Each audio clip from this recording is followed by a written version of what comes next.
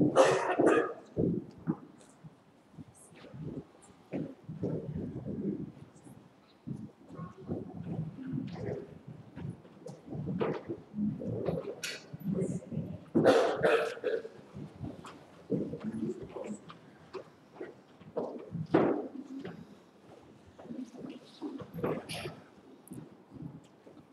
morning, saints.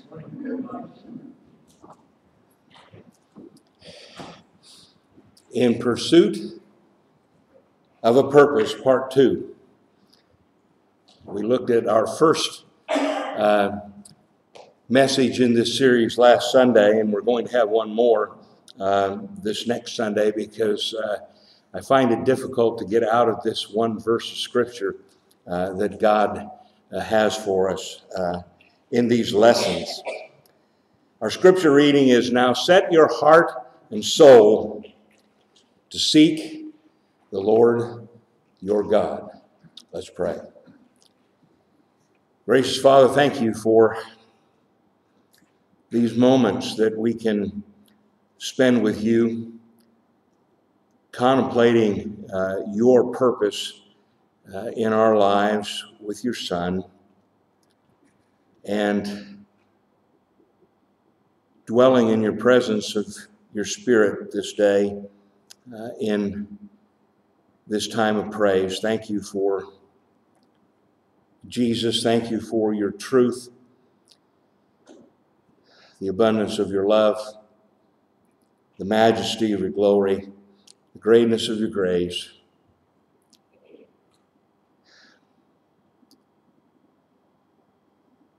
Take your word this day and change our lives. In Jesus' name we pray. Amen.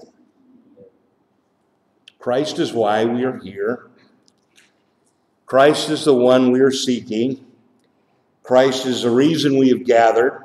And Christ is the purpose that we have assembled for. This morning we are a people in pursuit of a purpose. That's what David told his son. Now set your heart and soul to seek the Lord your God.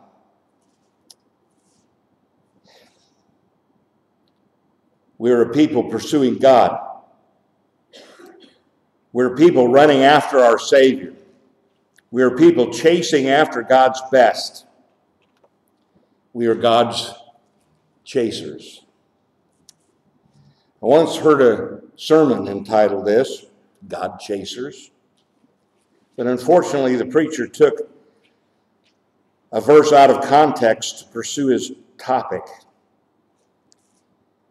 But this day, we are that people.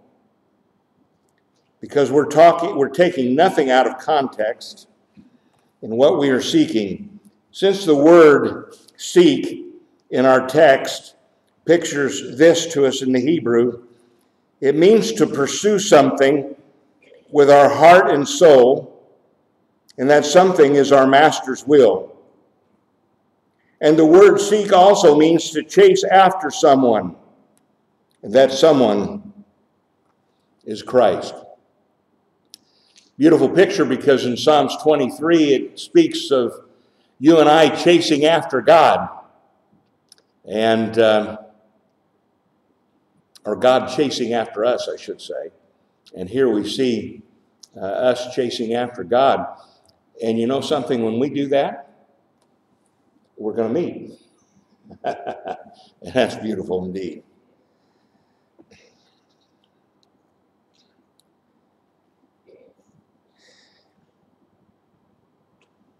Our Lord's purpose for our lives is seen right here in the words arise and build.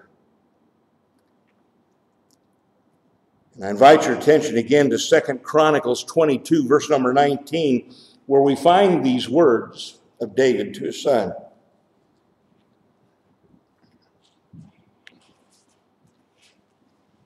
Arise and build.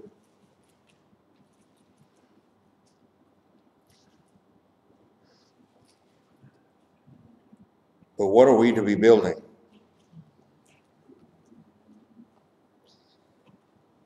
We're to be building up those around us. We're to build others up in a world that tears them down.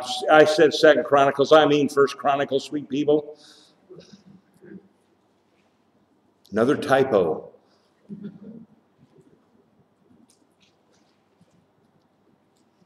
Now set your heart and soul to seek the Lord your God. Arise, therefore, and build. Are we on the same page now, finally?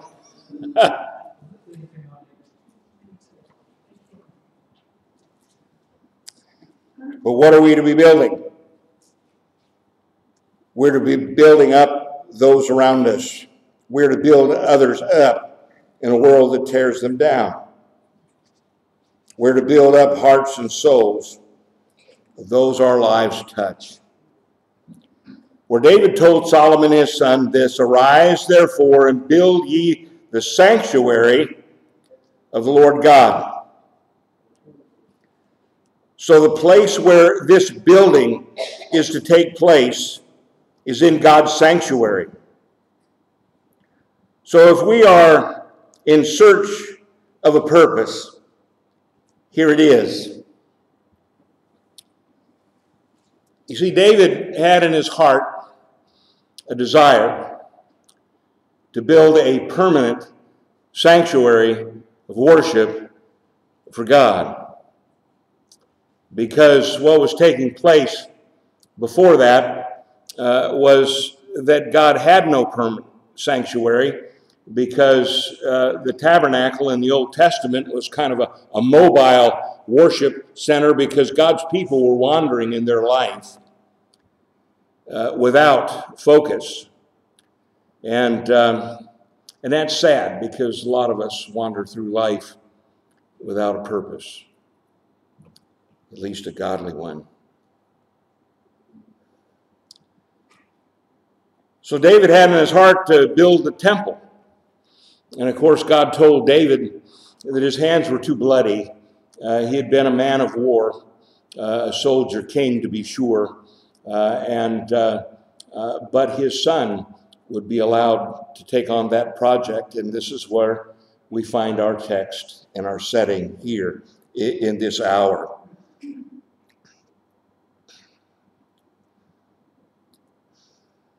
If we're to be building God's sanctuary, then the challenge of the hour,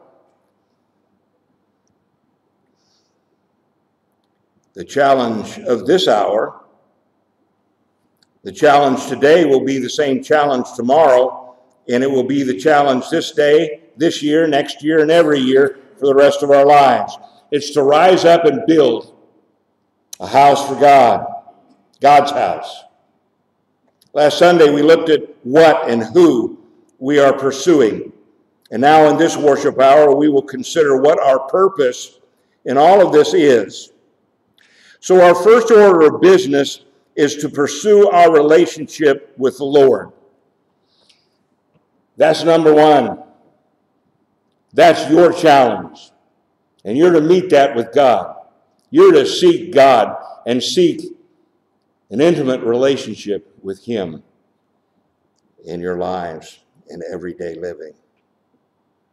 And the second is to capture what our purpose is for being, because we're either getting closer to God or we're moving further away from Him. Remember what we determined last Sunday concerning the two greatest days of our lives? It is when we were saved, and it's when we finally figure out why we have been saved. Those are the two greatest days of your life. The Apostle Paul summed this up when he said, understanding what the will of the Lord is, in Ephesians 5:17. And again, it was Paul who told Timothy what the first part of his will is when he said, who will have all men to be saved. That's God's will. And the second part of that passage of Scripture is this, and come to the knowledge of truth. Find that 2 Timothy 2:4. The knowledge of truth here means to fully experience it. And where we come to fully experience and embrace His truth is in the Scriptures and in His sanctuary. Amen.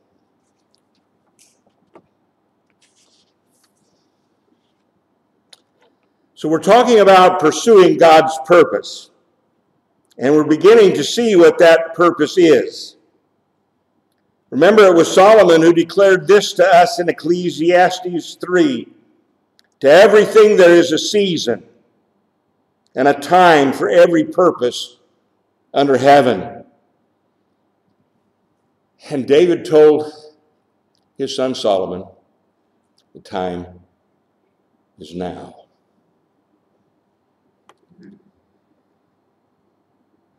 And here God includes us in our life experience, because there is a season and a time for every purpose under heaven in our lives. And here God includes us in that life experience when He says, "Then said I in my heart, God shall judge the righteous and the wicked, the rebellious. For there's a time for every purpose and for every work." And that moment for us is now.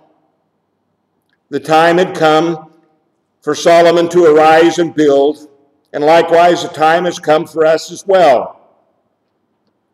The purpose is to arise, and the work is to build. The words arise and build are in the imperative in the Hebrew, which conveys the need is critical, essential, urgent, and intense. God wants you to rise up and stand up. He wants our lives to stand for something. And build up here means God wants you to be occupied in His building project. He wants you to be actively involved in the building up of His sanctuary. But here's the thing, we live in a non-committal age, don't we?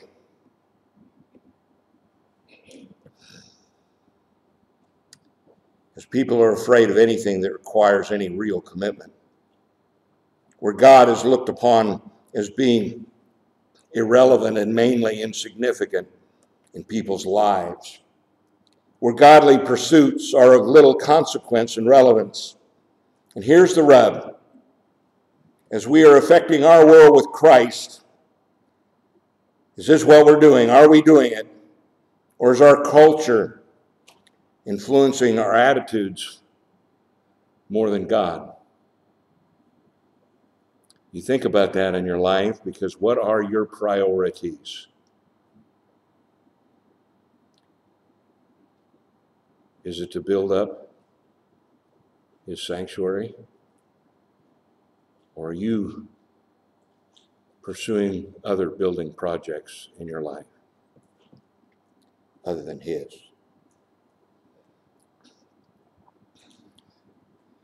The travesty in all of this is when the world around us shapes the way we think and live more than God does. Turn with me to Psalm 71. Psalm 71. I invite your attention momentarily to verse number 13. Psalm 77. And this is what is so disturbing to me, because God hardly gets an honorable mention in our country and nation. And our church relationship with God in His church no longer makes any real impact on us, so it makes no real impact on those our lives come into contact with. But if you're saved, the Lord's church and your ministry in His sanctuary is to hold the utmost priority in our hearts. Psalm 77, verse number 13. Sanctuary is the key. We're going to key on this word sanctuary for a few moments. We're going to determine what the sanctuary of the Lord is today. Thy way, O God. So what are you pursuing in your life? Your way? Or is it God's way? Because God's way here, thy way, O God, is in the sanctuary. And who is so great a God as our God? And we sang about his greatness this morning. So how great is your God? Is he great enough in your heart to pursue? That's what the word seek meant in 1 Chronicles 22. Matter of fact, the word seek is used well over 1,000 times in the Old Testament. And it pictures that.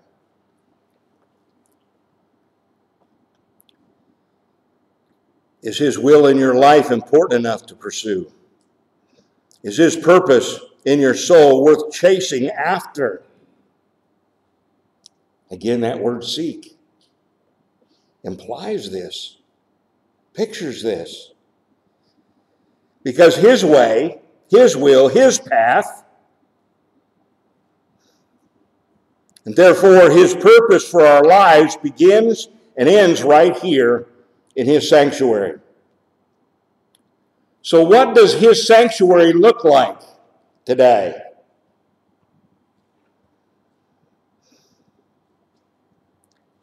Because I can tell you his sanctuary is not what you say it is, but it's what he says it is. His will is not what you determine it is. It is what he says it is. His purpose is not what you think it is. It is what he says it is. And here it is in his sanctuary. Not just visiting his sanctuary, but in his sanctuary. And God places great importance on his sanctuary. In fact, the word sanctuary is mentioned 133 times in the Old Testament. His sanctuary then was a place in which he was to be worshiped. His sanctuary was a place in which he was to be honored. His sanctuary was a place where his glory dwelt. I want you to just listen to a few verses about God's sanctuary, and we don't have to leave the book of Psalms to do that. Psalms 20, verse number 2. If you want to flip ahead, you can. If you want to just listen, listen. David prays this, send help from the sanctuary. Strengthen thee out of Zion. So God's help and strength emanates from his sanctuary. Psalm 63, verse number 2. To see thy power and thy glory, so as I have seen thee in the sanctuary. Isn't that a beautiful verse of Scripture? You want to see God? You want to embrace his power? You want to experience his glory?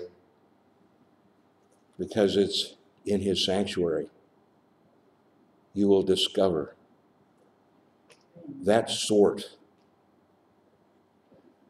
of intimacy with God.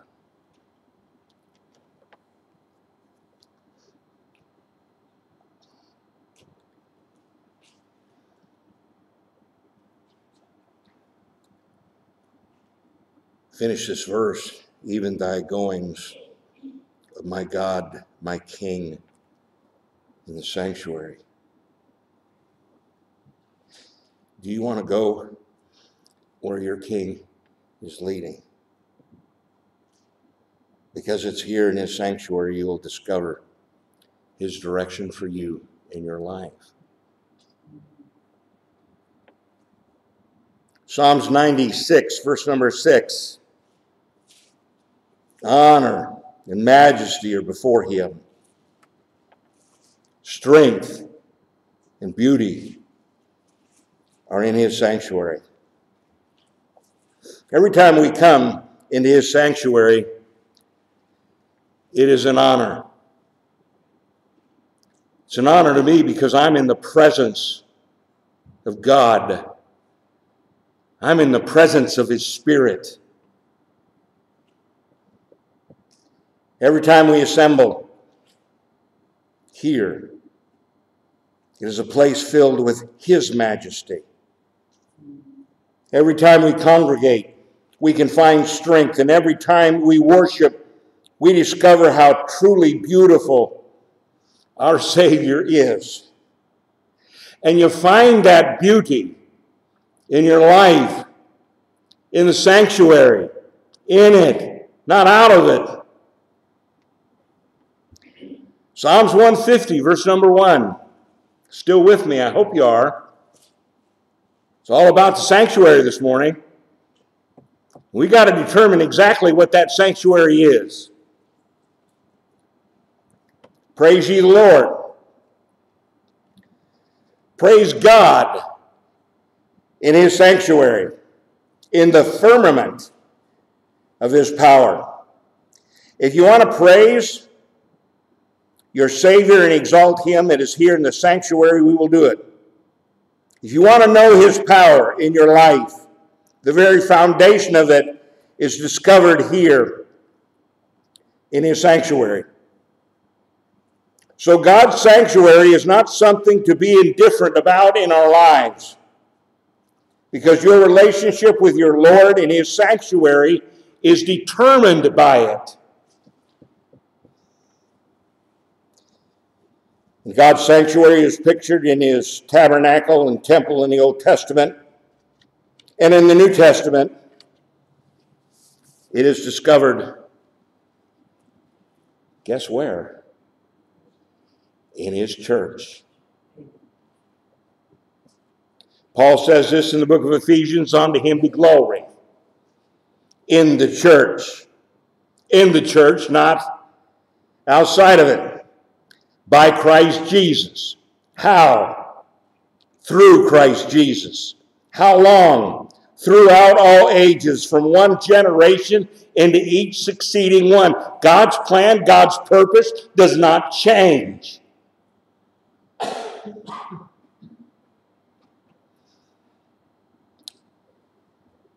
How long will His plan and purpose then last?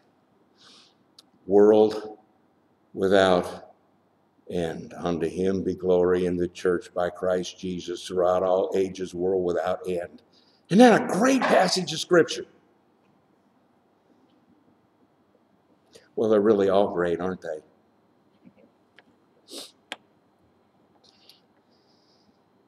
I was once surrounded by preachers, and one pastor asked this question of another. He said, "What's your favorite book of the Bible?" And without batting an eye, he said Leviticus. And everybody kind of went, you know. But you see, he loved the tabernacle. He loved the temple. He loved the priesthood ministry. He loved all the Hebrew pictures of it in the book of Leviticus. Amen.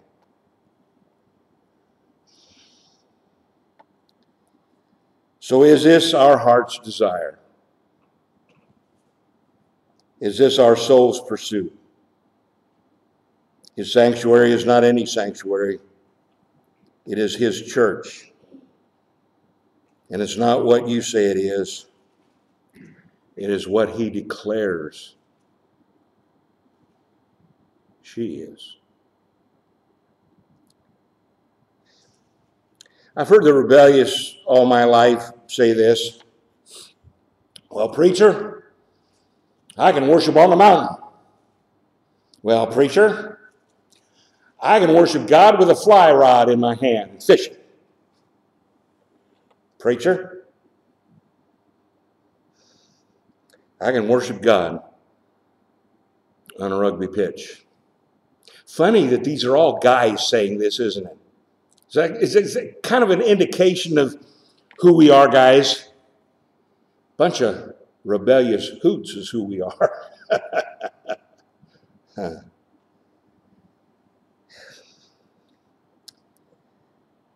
You can't worship God on the mountain. You're not going to worship God with a fishing pole in your hand. You're not going to worship God, certainly, on a rugby pitch or the beer or grog in your hand in front of a TV set. That's not worshiping God. You can't. This morning we know the difference. We all realize the church is not some outward exterior of some erected building like this one. So if it's not something physical and outward, it must be something internal and spiritual. It must be something going on in our hearts and our souls. And that's to seek the Lord, our God, in his sanctuary. And the building up of his sanctuary is yet to be finished. So the church in any given locality is not made up of concrete and plaster. Therefore, the spiritual fabrication of our Lord's church then is made up of hearts and souls seeking him. It's made up of people who are committed. It is never made up of the non-committal. David asked God's people this question in 2 Chronicles 29 and verse number 5. He asked this question, who is willing to consecrate his service unto the Lord God?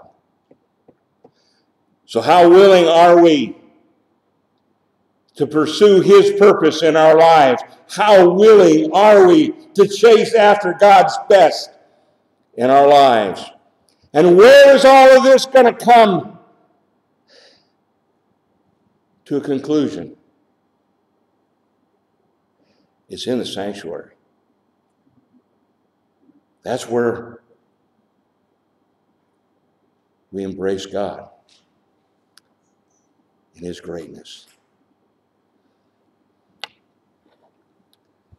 This is the place we come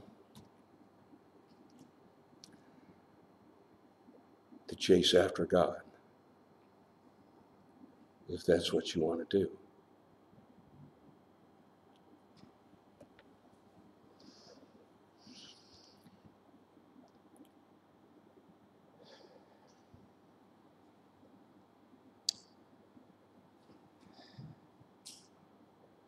So what is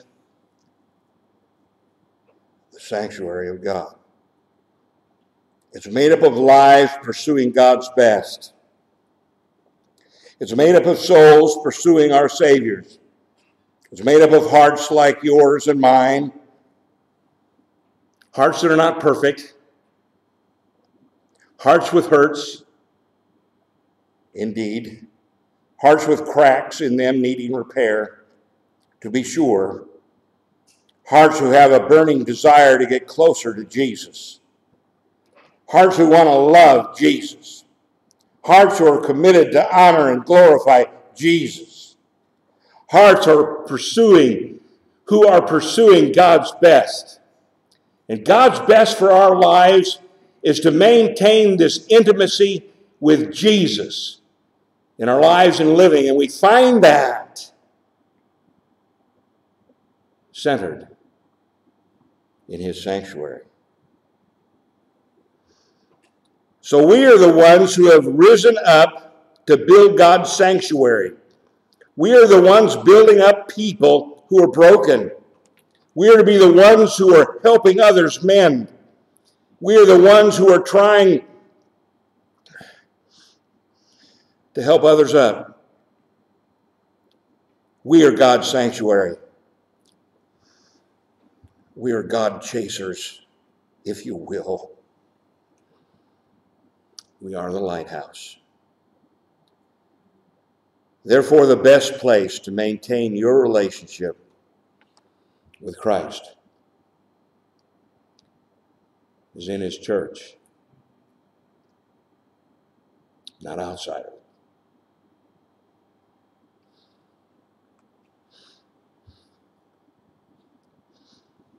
I don't mean this to be braggadocious, because that's not what I'm trying to be, but sweet people, I I'm going to be a local church man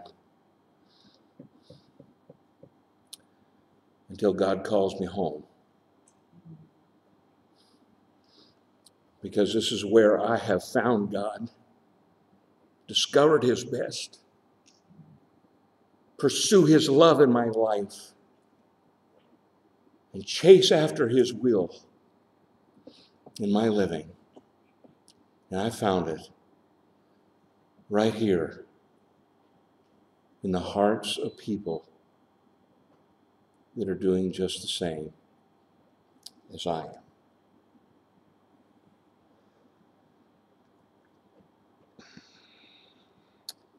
Why do I say that? Because thy way, O God, is in the sanctuary. This is what David challenged Solomon to do. Rise, build. So what does this building process look like? It is to build people up. It is to build up hearts. It's to build up souls. It's to build up lives. It's to build people up with His truth. It's to build up people in His love. So let's return one last time to our text in 1 Chronicles 22, verse number 19, and bring this lesson to a much needed end.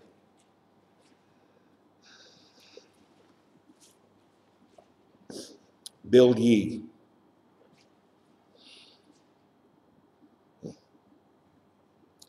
the sanctuary of the Lord.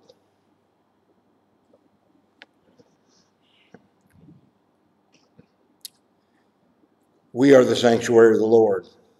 The Hebrew author says, whose house we are. We are. We are the house of God. Not some universal invisible nothing out there floating around in some nebulous that has no real meaning attached to it in anybody's life.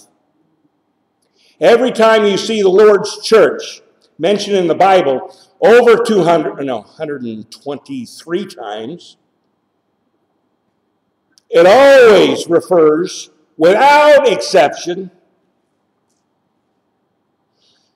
to a called out, local, visible assembly. That's what the word church in the Greek means. Not something invisible, not something untangible, not something that is unreal, but something that you can lay your heart upon and experience. And that's in a local, visible assembly, ardently pursuing God's purpose for their lives, earnestly chasing after God's best with a desire, a burning desire to honor and glorify the master of our existence. And the master is Jesus. This is His master plan. This is His master purpose.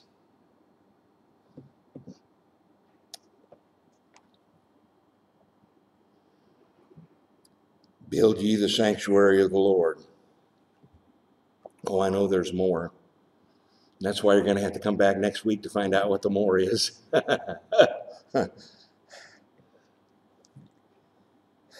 I want us to pause right here out of necessity, because we are the sanctuary of the Lord. We are the house of the Lord. We are the church of Christ. We are the lighthouse. We are a people in pursuit of a purpose. We have discovered what that purpose is. We are a people worshiping our God here. We are a people who are in love with Jesus in this place. We are a people chasing after God's best with our hearts and souls. This is what we do, because this is who we are. God chasers.